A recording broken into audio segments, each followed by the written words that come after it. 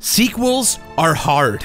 Just ask anyone. I mean, even Pixar sequels vary wildly in quality. But for every Cars 2 or Cars 3, there's a Toy Story 2 or, you know, Toy Story 3. Because when a sequel works, especially a sequel to a beloved piece of animation, it's a magical feeling. Every bit of warmth and nostalgia that you already carry for all these characters are used in service of an exciting new story. And as the sequel to 2015's lush and cinematic Ori and the Blind Forest, today's game comes with a lofty set of expectations. But Ori and the Will of the Wisps managed to recapture that magic with another gorgeous and ambitious approach to the Metroidvania genre.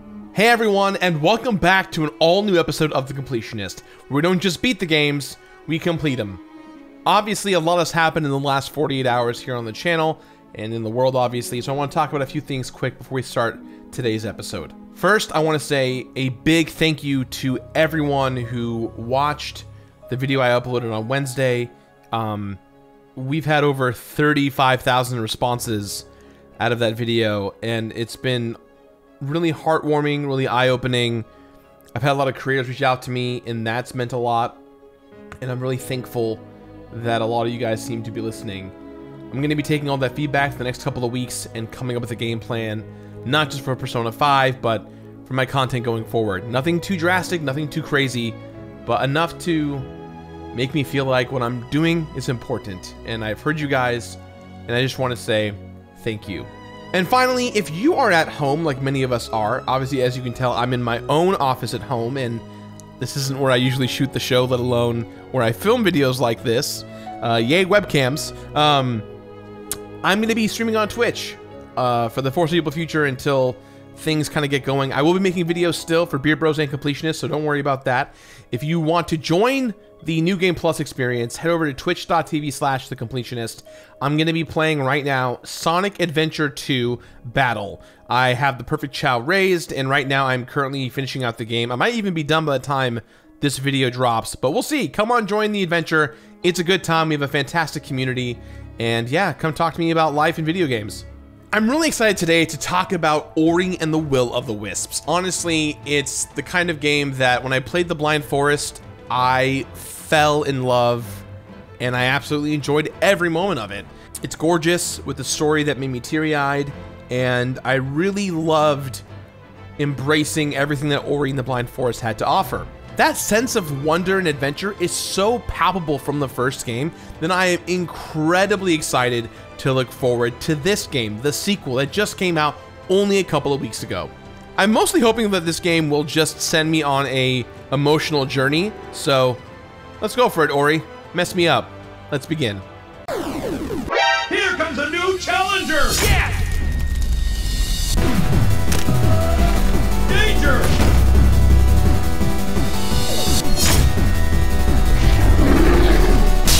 Perfect!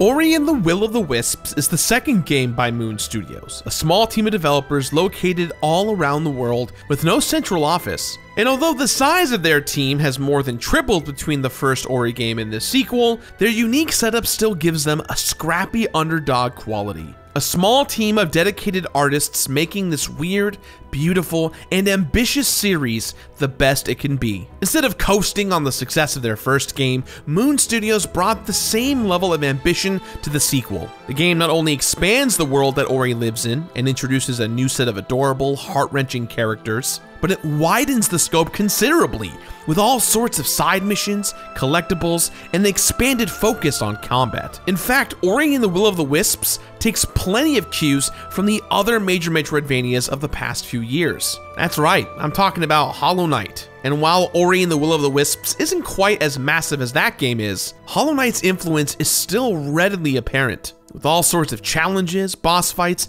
and even the introduction of swordplay. In many ways, Ori and the Will of the Wisps is a culmination of a decade of great Metroidvanias. Sure, there are a few technical hiccups, but this sequel combines the strengths of Hollow Knight, the first Ori game, and film influences like Pixar and Studio Ghibli to create the new gold standard for the genre. Picking up right after everyone's favorite forest spirit Ori saved the forest of Nibel at the end of the first game, they and their family have a new addition, Ku, an adorable little owl baby, and the child of Kuro, the first game's villain. When Ori and Ku take a flight through a storm, they end up separated and trapped in the decaying land of Naiwen, which is ruled over by a massive deformed owl creature known as Shriek, and is somehow even more terrifying than Kuro was in the first game, which means it's up to Ori to find the scattered pieces of the forest's light, now known as the Will of the Wisps, in order to save Ku, defeat Shriek, and restore order to the land of Naiwen. Instead of energy attacks from the first game, Ori now uses an energy blade, which immediately makes combat a much bigger part of the game. Plus, there's now a much wider range of skills and attacks, including a bow and arrow, a healing ability, and Ori's classic bash move, which freezes time so you can point an arrow before pushing off of an enemy and launching you into that direction. And then there's one of Ori's big nods to Hollow Knight and its charm system. Rather than the branching skills of the first game, there's a large number of equipable shards, which can be upgraded and swapped out as the situation demands. But the shards are just one of about a zillion collectibles in the game, many of which can be gathered during side quests for the Moki, adorable cat creatures that need help rebuilding their village. You can also gather Gorlek ore for construction projects, seeds to plant that open up new pathways, and life and energy cells that help you store more, life and energy. I'm actually excited about all of that collecting because it just means more time looking at the beautiful art design and listening to that incredible soundtrack. The only thing that really has me worried at all is the achievement list, which wants me to do a speed run in under 4 hours, a run without using any charms or spending any currency, and a run in which I don't die a single time. The Deathless run was definitely the hardest thing about the first game, and I'm not super stoked about doing it again, given how much larger this game is. But I'm even more worried about some of the glitches I've been hearing about. I'm always nervous about something getting in the way of the completion process, but in the case of the Ori games, I'm more concerned that a technical issue might affect my enjoyment of the game's story.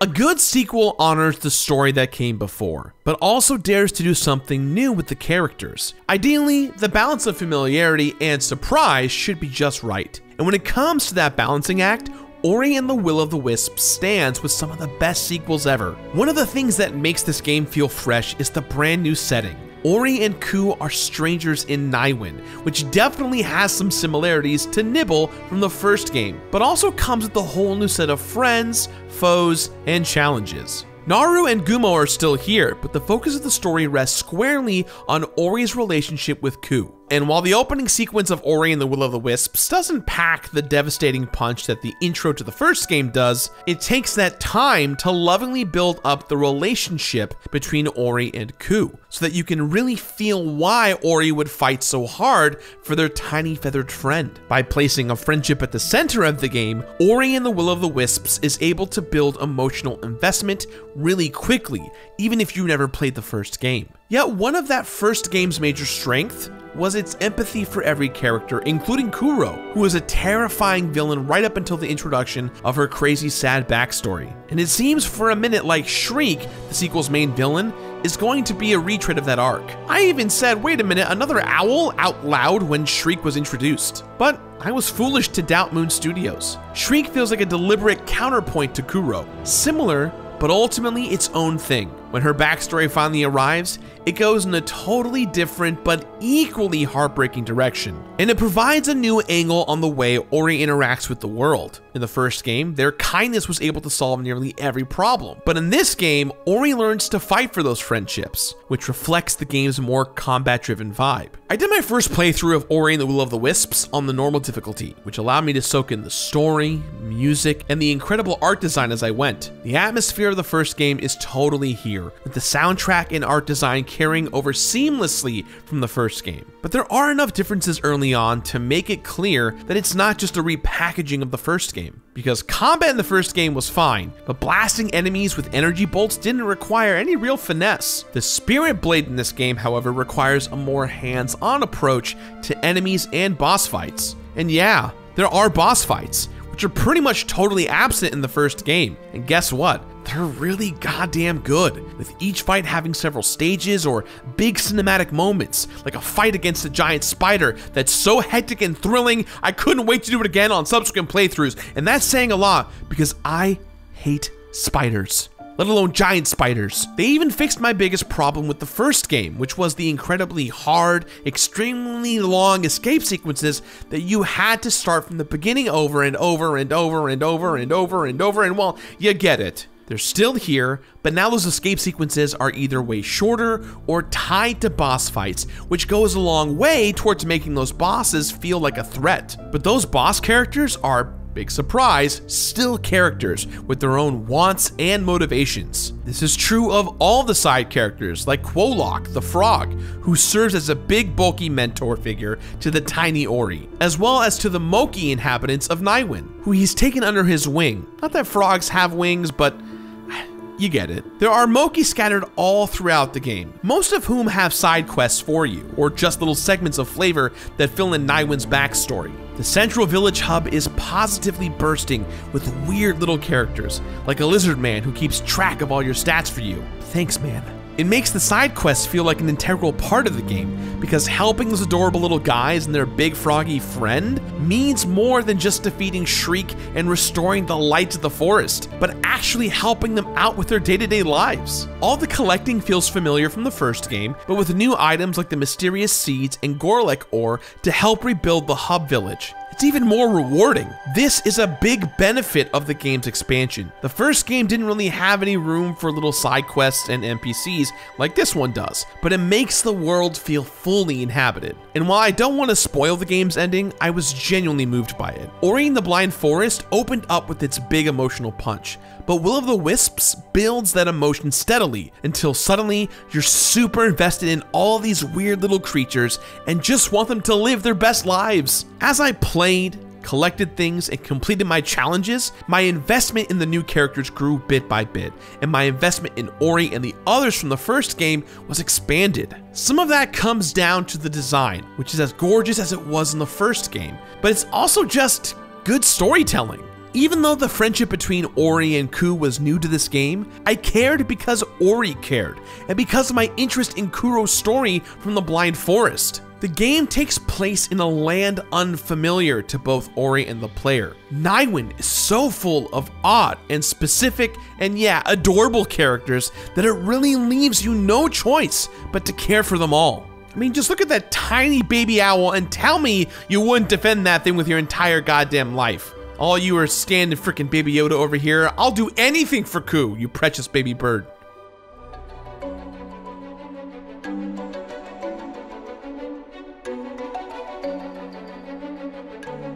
The first Ori and Hollow Knight games are arguably the best two Metroidvanias of the past 5 years, and I've made no secret so far of the fact that this sequel borrows a lot of ideas from Hollow Knight. And you know what?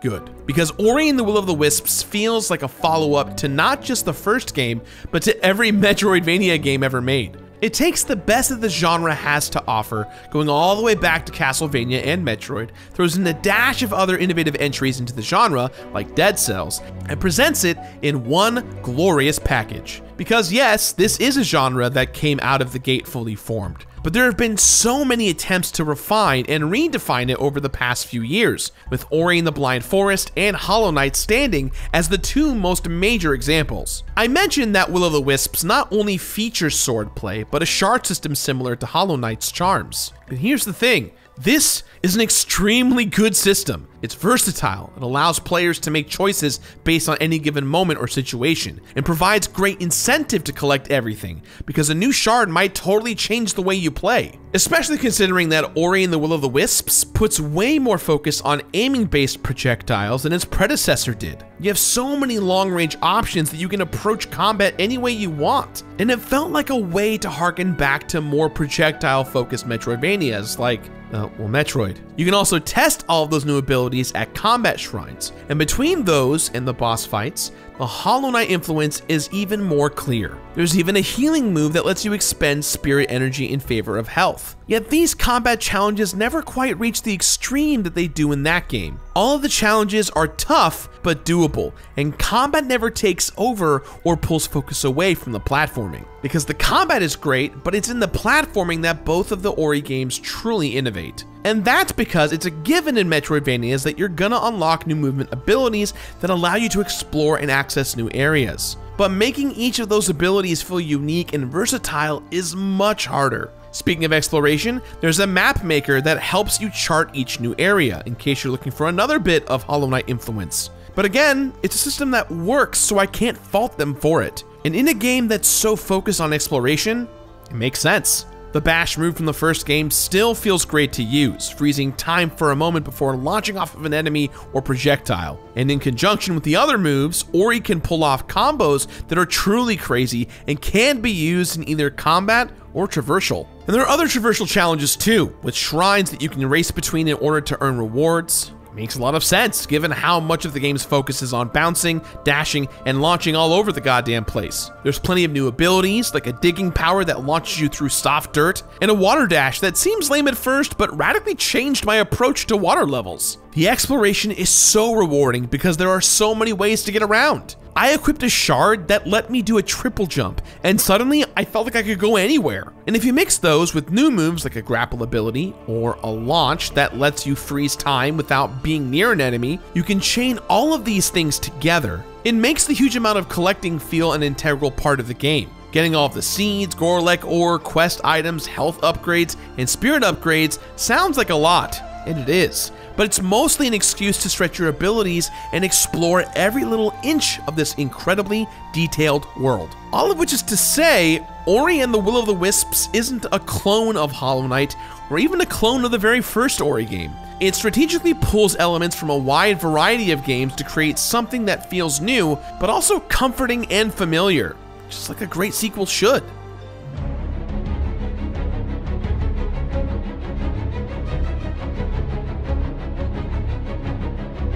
Honestly, the only thing that stops me from calling Ori and the Will of the Wisps a contender for the best Metroidvania ever is a couple of technical issues, and the feeling that it could have been just a little bit more polished. The game stutters sometimes when there's a lot going on, and there was one moment where Ori just full-on disappeared from what was supposed to be a highly emotional cutscene, which ruined the moment for a bit. All of which is fine, but my big problem right now is with a few glitches that are affecting the game's biggest completion challenges. So both the original Ori and Hollow Knight have various levels of engagement. You can just play through the story if that's your thing, or you can do the craziest completionist challenges and get all the achievements if you're a glutton for punishment, which we all know that I am. Ori and the Will of the Wisps carries that spirit into its achievements, which are pretty wild. A deathless run, a speed run, and a couple of more specific challenges like beating that bonkers spider boss I mentioned without taking a single hit. But with some strategic saving, a little patience, and a dash of luck,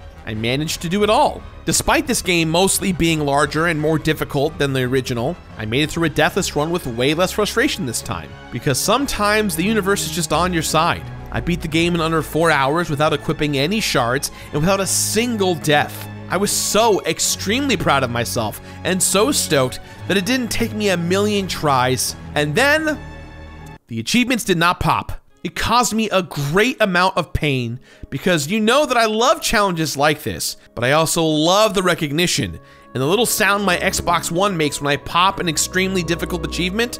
It's like drugs, but it was not meant to be. Moon Studios apparently knows about this and is working on it, so I'm looking forward to when it's fixed. In the meantime, at least there's that helpful little lizard to help keep track of everything for me. Except he's glitched too, with a couple of little question marks on the stat screen that were supposed to go away as I already discovered those shrines, but they never did. And really, these things are only an issue if you're a completionist, because the core experience of playing through the story is still amazing, and it can't be ruined by a couple of hiccups. But it is a bit frustrating because this game is so close to being perfect, like actually perfect, you guys. I'm not just being hyperbolic either. That's really how impressed I was through multiple playthroughs. Even when I was going through it on hard mode or dashing through a speedrun without dying, the visuals and music were stunning. Even without being able to stop and breathe, the characters still pop, and the world feels totally alive. The platforming is next level good, and the combat is consistently fun. I was always a little bit worried that the game couldn't keep up with its own excellence. Like every time I opened the map and it had to think for a little while. When I reached the end of the game's ultimate challenge and didn't get rewarded with my sweet, sweet achievement. In the long run, these complaints are minor and wouldn't stick out so much if I didn't love literally everything else about this game so much that it makes my heart want to burst. And honestly, I can't wait until these things are fixed, because then I'll have no reservations at all about calling Ori and the Will of the Wisps a true masterpiece.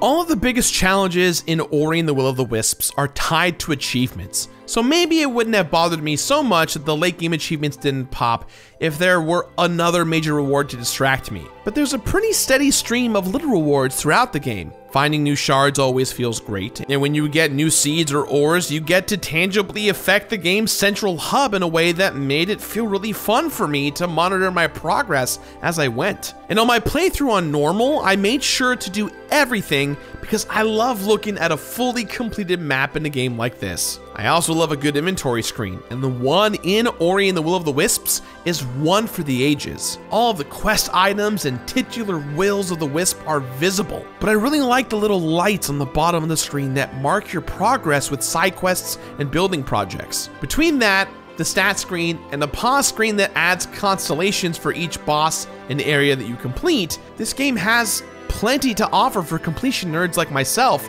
on that first playthrough. But without the achievements, playing through it all over again and again for speedrun, deathless run, and so on felt anticlimactic. Fortunately, the game itself is strong enough that I don't mind having played through it so many times. Do I want those achievements? Yes, of course I do, so very badly. But is playing through Ori and the Will of the Wisps its own reward? Also yes. Even with the achievements glitching or playing through without dying can't put a damper on how impressive this game is. I can see myself returning to it again not too long from now. It's just such a pleasant experience, even when it's difficult, and the soundtrack is gonna be in constant rotation for a while. So yes, I do have some things to complain about, and I have, but even if I think the game could have benefited from another month in the proverbial oven, it's still a must play. And although I don't know if I can recommend going for every single one of these achievements, especially knowing that right now they might not register, it's still definitely worth at least one playthrough to enjoy the world, the story, and the characters of Ori and the Will of the Wisps. While I played Ori and the Will of the Wisps, there were 73 deaths, 40 pieces of Gorlick ore collected, 31 shards unlocked and fully upgraded, 6 mysterious seeds planted,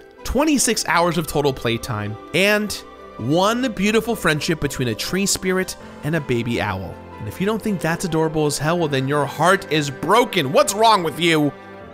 So when you truly love a game and a sequel comes out, you don't want to set your expectations too high, right? You want to remember what you loved of the first game while looking fondly towards the second game with all the confidence and all of the hope and desire you'd want this sequel to feel. You want your expectations to be met, hopefully. But in the case of Ori and the Will of the Wisps, my expectations were blown sky high. It takes everything I loved about the first game and expands on it from a narrative perspective, from a gameplay perspective, from a visual perspective, and just really makes this world that's been established bigger, prominent, and wonderful. And while I do wish that at this time that the game was less glitchy and that the achievements that I worked very, very hard for actually worked and were deserved, I gotta give my props where props were due. Ori and the Will of the Wisps is a fantastic game that I cannot stress enough that all of you at home at the very least should try out. So, with that in mind, guys, I give this game my completionist rating of finish it. Finish it! That's all the time I have for today, guys, so please, as always, let me know what you thought about today's episode somewhere on the internet. If you like the show, do me a favor, hit the subscribe button, click the bell, and check all notifications to be on, and not just personal. I promise to not bug you with crap. We do new videos every Wednesday and every Saturday. Stay safe, protect yourselves, practice social distancing. Happy Animal Crossing and Doom weekend. I know a lot of you guys are playing that. I'm going to be dabbling in that as well. And at the very least, if you want to see more of me, head over to twitch.tv/thecompletionist. Guys, I've been Gerard, and I'll see you very soon. Bye-bye.